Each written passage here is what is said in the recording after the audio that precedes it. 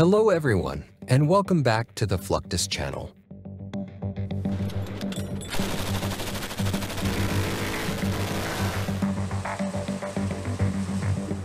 The U.S. Navy employs high-speed, specialized boats for critical, rapid response missions on the water.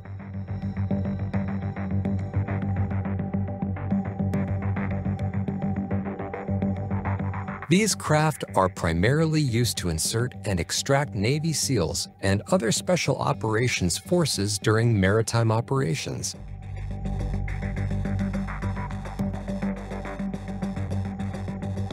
Missions include direct action raids, reconnaissance, interdiction of enemy vessels, and combat search and rescue.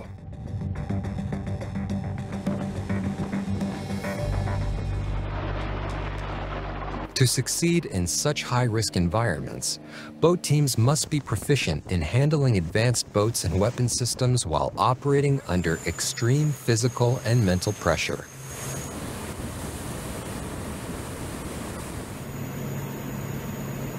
Their ability to work as a cohesive unit under demanding conditions is essential to mission success. To support the evolution of naval capabilities, the United States developed the M-80 Stiletto, a revolutionary testbed ship created for the Pentagon's Office of Force Transformation.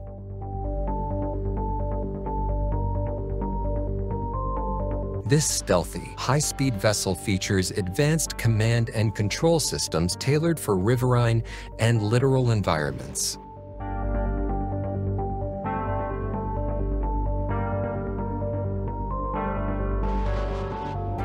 The M-80 Stiletto was designed to shift reliance away from large, vulnerable capital ships, favoring smaller, more agile platforms equipped with cutting-edge technologies.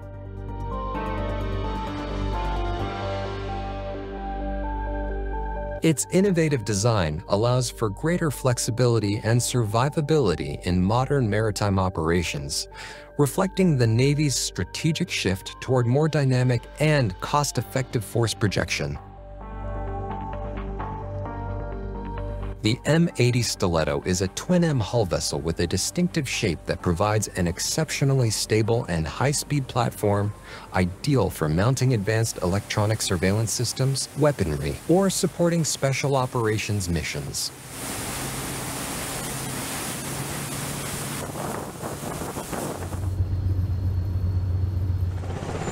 Measuring 88 feet in length with a 40-foot beam, the vessel offers a spacious, rectangular deck layout optimized for mission flexibility.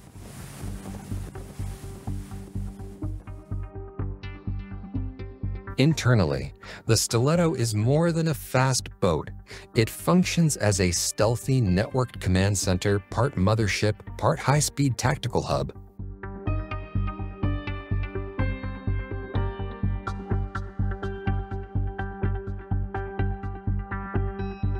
The M-80 Stiletto features a 2,000 square foot reconfigurable payload bay, allowing it to adapt seamlessly to a wide range of missions.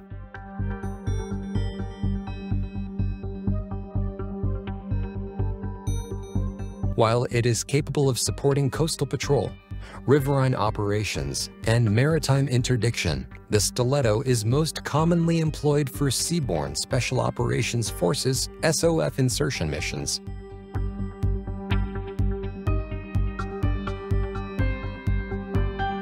To support this role, it is equipped with an 11-meter rigid hull inflatable boat RHIP, capable of carrying a 12-man Navy SEAL team, along with 4 Silver Fox unmanned aerial vehicles.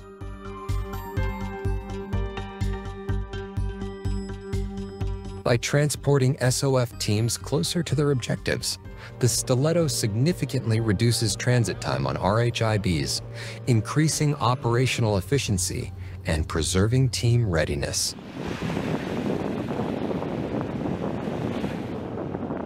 As the vessel approaches the target zone, its onboard UAVs are launched to conduct forward reconnaissance, providing live intelligence on terrain, threats, and target movements.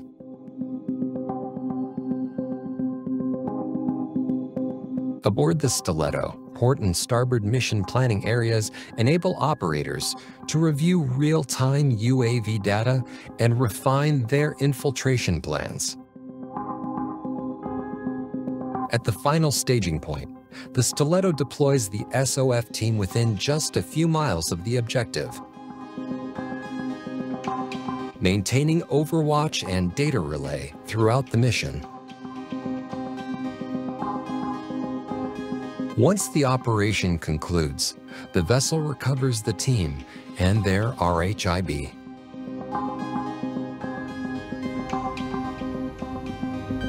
How do we effectively guard our shores and ensure maritime safety? The answer might lie with patrol boats.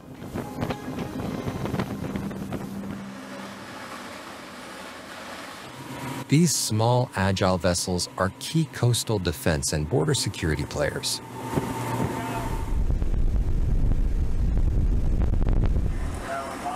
But among them, one stands out, the Mark VI patrol boat. The Mark VI was introduced to the U.S. Navy in 2015 to patrol rivers and coastal waters. It's replaced older, less capable boats and deployed in crucial areas like Bahrain and Guam. But can it make a difference in keeping our waters safe? Let's examine what makes the Mark VI patrol boat a key player in maritime security. The Mark VI spans 84.8 feet, making it significantly longer than earlier Navy patrol boats.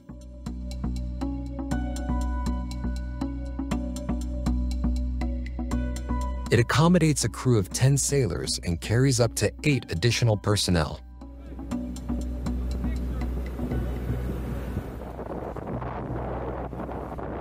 Inside, the boat is designed for comfort and practicality, featuring spacious berths, shock-absorbing seats, and sound-deadening spaces that help reduce crew fatigue and the risk of injury in rough sea conditions.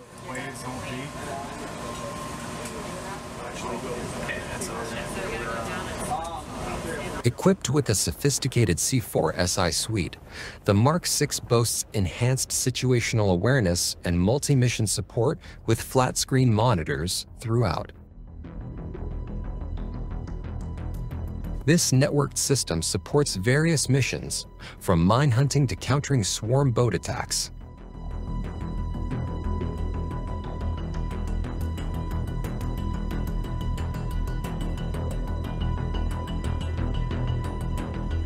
The standard armament includes 2 remote-controlled Mark 38 Mod 2 25mm chain guns and 6 crewed M2 50 caliber machine guns, with options to mount M2 40 machine guns, M1 34 miniguns, and Mark 19 grenade launchers.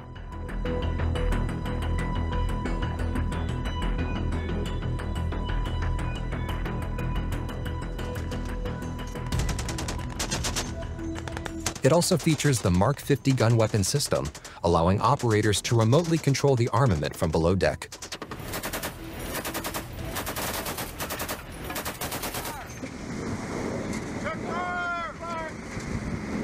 To keep the crew ready for action, they go through regular training exercises.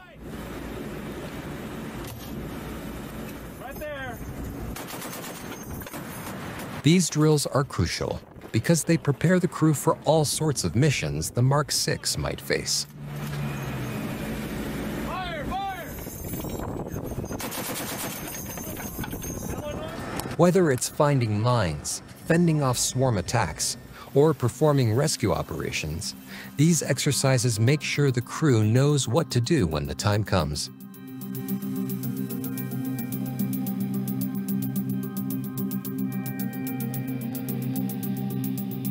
The Mark VI's aluminum hull is powered by 2 MTU 16V2000 M94 diesel engines connected to water jets, enabling speeds over 35 knots and a range of up to 600 nautical miles.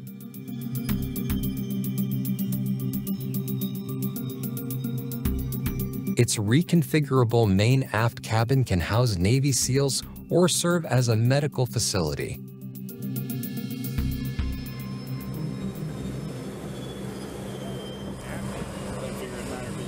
The rear deck and stern are designed for launching and recovering small boats, UAVs, and UVs.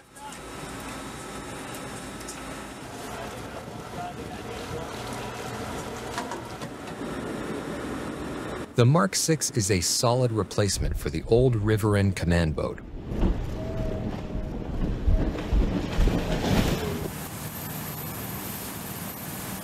The RCB was great in its time, with a crew of 4 to 8 and the ability to transport up to 15 people.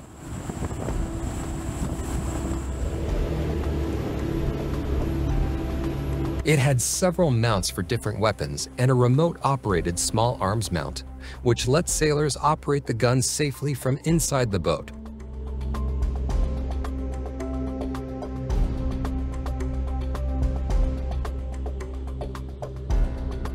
This was especially useful in rough seas, making missions safer and more accurate.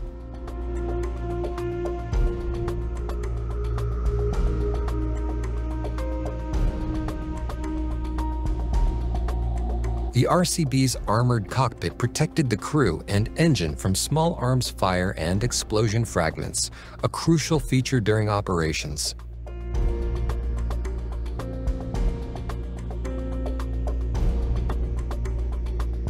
Serving in the Coastal Riverine Force, the RCB acted as a link between shallow water units and larger naval vessels.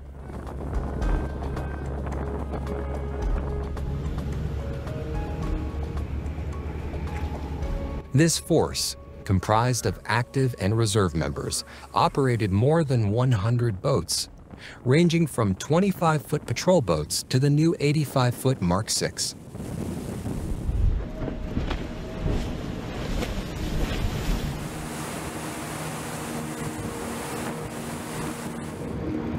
With a length of 53 feet, a beam of 12 feet, and a draft of 36 inches, the RCB could cruise at over 35 knots and sprint at over 40 knots, with a range of more than 250 nautical miles.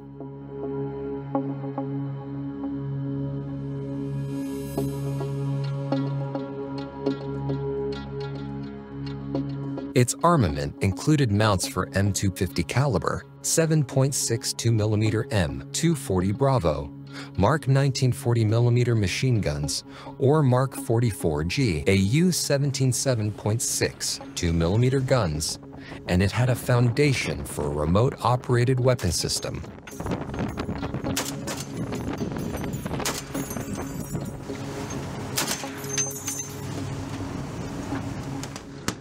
Despite its strengths, the Mark VI brings advanced features and capabilities that make it a fitting successor.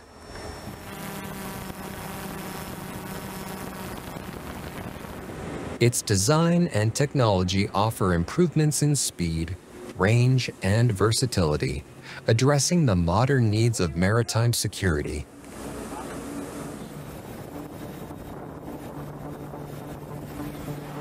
There can be times when even these small patrol craft are just too large for the mission at hand. Small boats are sometimes needed to conduct clandestine movement of forces to hostile beaches.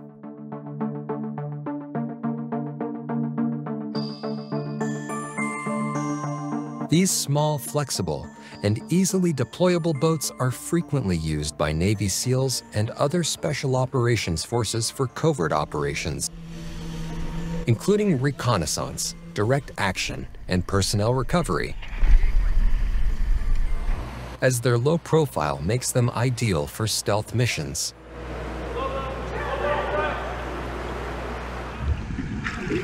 Also known as Zodiac boats or combat rubber raiding craft, CRRCs are generally lightweight, inflatable boats.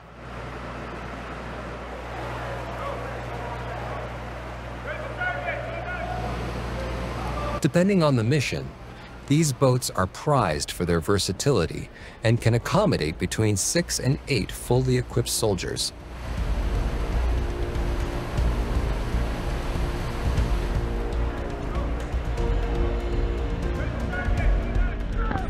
However, for short distances and in emergency situations, they can carry more.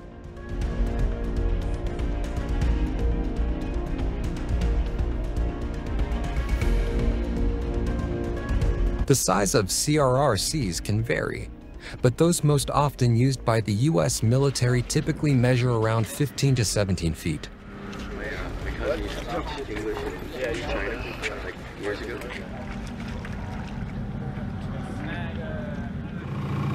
The size ensures a good balance between carrying capacity and the ability to remain low profile and maneuverable.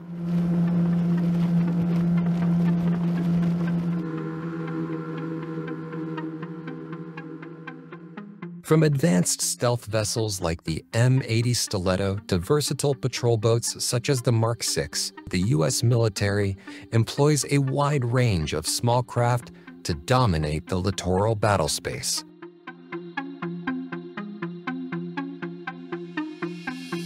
These platforms provide unmatched flexibility, speed, and tactical advantage, enabling forces to respond rapidly to emerging threats, conduct covert operations, and protect vital interests across coastal and riverine environments.